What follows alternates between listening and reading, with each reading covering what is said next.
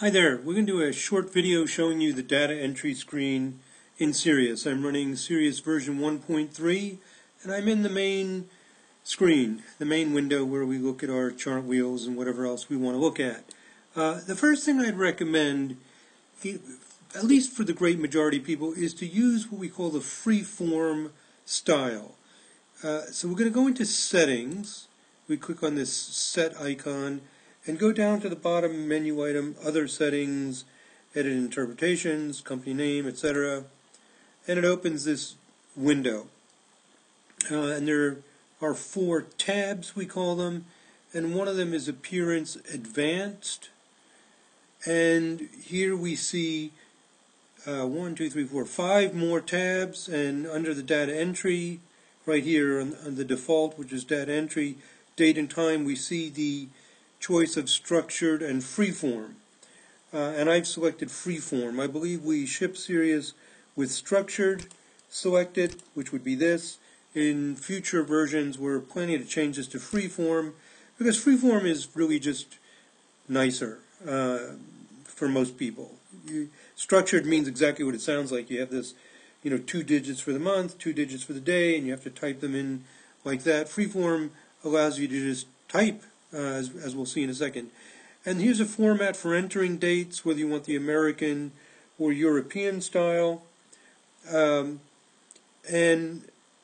for displaying dates. So you have one for entering, one for displaying, and the same thing for time, whether you're using the European 0 to 24 hour style or the American AM PM. Well, these terms, American, European, are somewhat arbitrary, but you have the idea, whether you're using AM PM or the 0 to 24 hours. Actually, when you use the freeform, there's some flexibility anyway, so it's not that rigid. And you have a distinction between what you're displaying and what you're entering. So if you prefer to enter it in, say, European style, you do that, but maybe you're giving something to someone who's in America and wants American style. So anyway, I've got this set to American style here. That's fine, and freeform. We'll click OK. So that's the settings. Now, let me show you the data entry screen. We click on the new icon, and we can either clear all entries and start a new list, which means over here in the upper right corner of our screen, it would remove all that. So if I don't need to look at, Beethoven and Mozart and Vivaldi and so on, I can just start new, or I could add to this list. So let's add a new natal chart to this list. And we're in the data entry screen. So name, so you type the name. And down here in yellow, it recommends last comma first. The reason for that is you probably have fewer people with a given last name than with a first name. So let's say I want to do an American president, Obama. So I do type in Obama, and what do I see here to my right? Barack Obama. Well, how do you like that? He's already in the database. And that's because there are over 60,000 charts provided with Sirius. So there's a good chance if you're doing a famous person that that person's data may already be there. And the nice thing is you don't have to click on, database or something and search around and hunt. You just type, and if you see it, you click on it. So there he is. I don't have to enter it after all. He's already there. Click on his name, and there it is. There's his birth data. It tells me that his category is he's a senator, representative, etc. He's a government official, and the accuracy is AA, quoted from birth certificate or birth record. Of course, that's a political thing. Some people say his birth certificate's not valid, but anyway. And there's your accuracy choices. So that's it. It's already filled in, of course, because we read in his data from file. So there you go. It's that simple. In this area here is all the information. It's the latitude and longitude and so on. Now, let me enter somebody's data who's not in the database. So I'll click on this New Natal button, because I want a new natal. It clears it. It's added Obama to my list of charts. Here's my list of entries. And I'll just make up a name.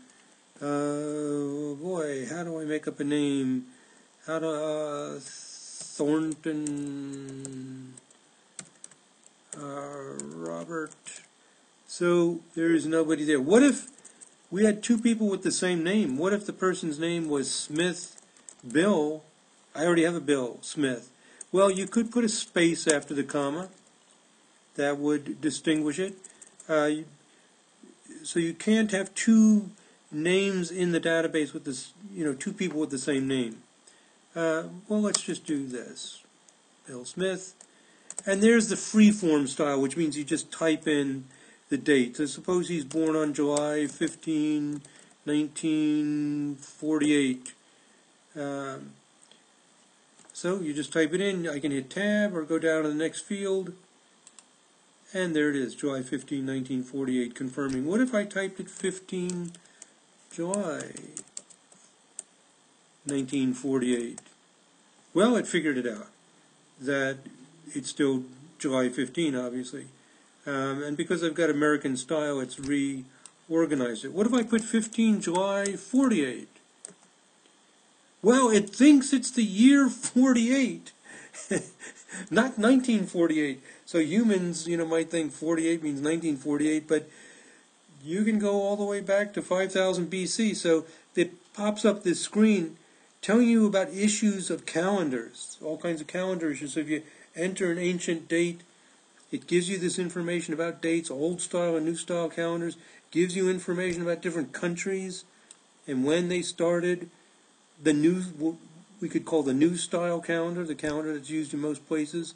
But look at this. Alaska changed from old style to new style in 1867. Albania in 1912.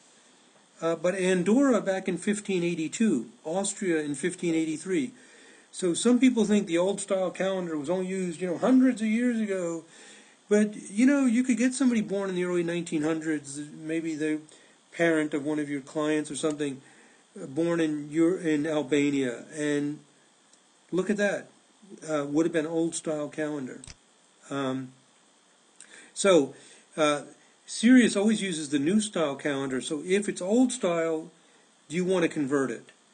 So if it's an old style calendar, you say yes, convert it to new style. I'm just going to click no here. Date has not been changed. Fine. So my point was that the year 48 is the year 48. It's not 1948.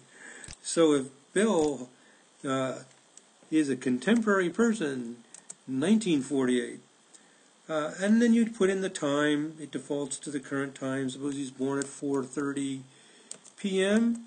What if I type 16:30? Ha! It knows it's 4:30 p.m. So it's not that fussy, it tries to figure out what you're doing. Now, where was he born? We could pick any old place. How about London, England?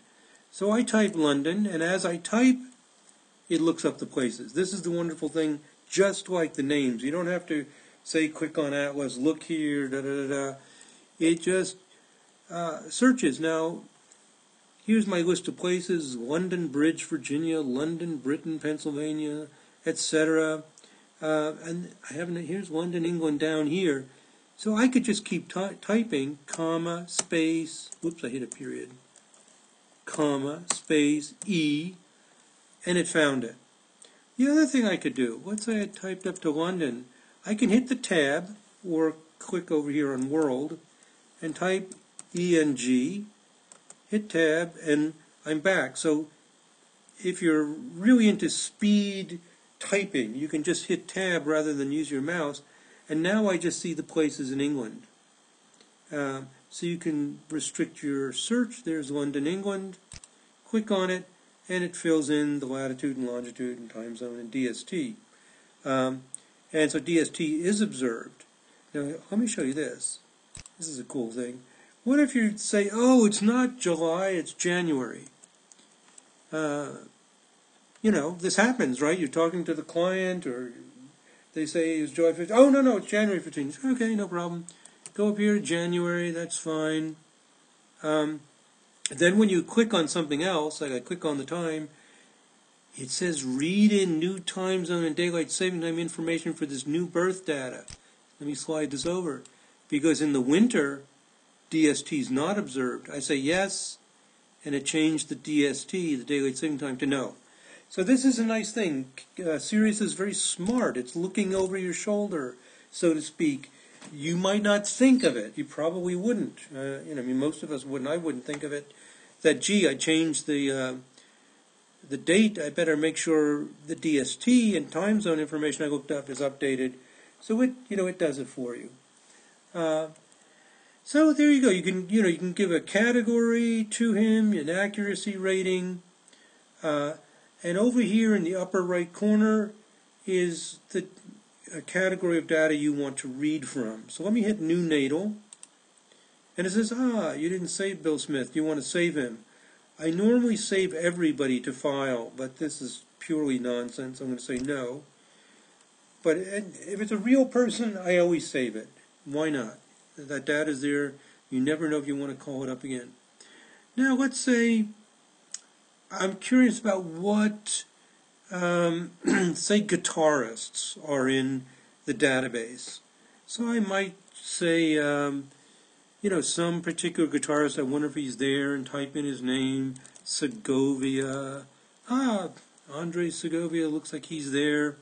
And you might want to know who else is there. Well, there's a few things you can do. One is, you can go over here to File to Read, click on Select a Category, and you've got the famous categories, and we look for musicians, and we can select all musicians or go down to specifically guitarists. So this is fantastic. Did you follow that? You can get all the musicians. That means all these guys, piano, violin, singing, or just guitarists. Now I've done that. I click OK, and now I'm going to be reading in just the guitarists. So I've got Greg Allman, Chet Atkins, Eric Clapton, and so on. What if I want to read in a lot of these all at once? Do I have to keep typing them in? We've got a cool feature for that. Get group of charts. We click on that, and now my current category, which is guitarists, it shows them all. And there they are. Well, there's not that many, like 20 or 30. So if I want, Chet Atkins, it's giving me a preview of